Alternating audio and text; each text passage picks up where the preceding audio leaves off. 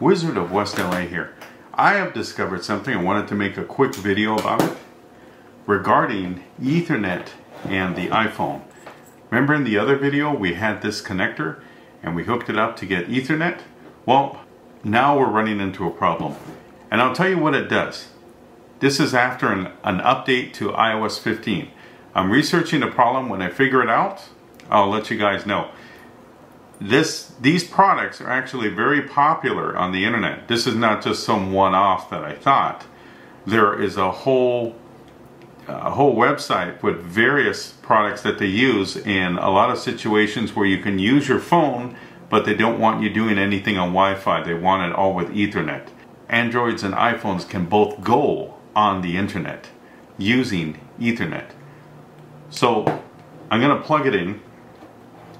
And I'm going to, it'll show up as Ethernet.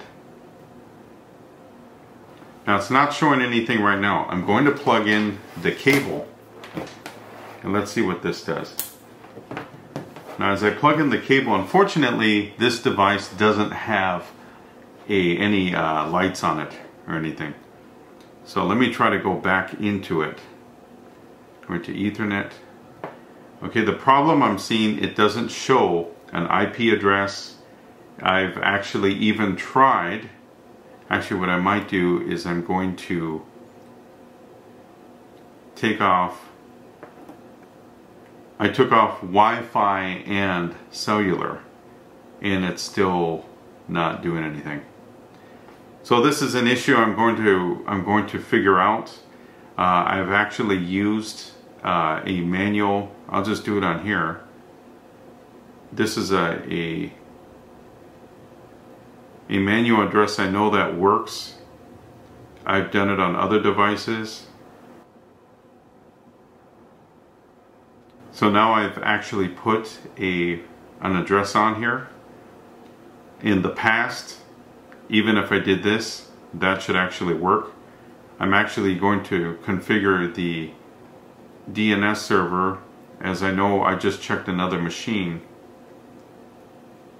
and that's the DNS server, what's on here. If I go to that, I'm going to go to Google. I'll just try Google. It doesn't work.